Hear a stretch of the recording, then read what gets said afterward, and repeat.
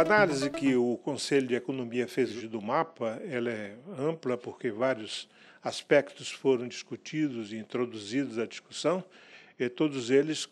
concernentes a sugestões de melhoria de legislação, ao desempenho do orçamento do Estado, a que custos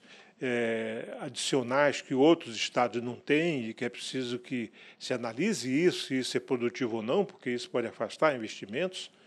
mas também se discutiu que uma saída possível e importante para o Estado e para o país é o aumento das exportações. Evidentemente que hoje você tem um incentivo razoável, que é a taxa de câmbio, mas ela em si ela não é suficiente para proporcionar um movimento maior de exportações. Então, a ideia é que outros elementos sejam juntados a isso e que haja, de fato, um propósito de se criar uma corrente de exportações para melhorar o desempenho da economia, principalmente quando há, nesse instante, uma dificuldade no crescimento interno.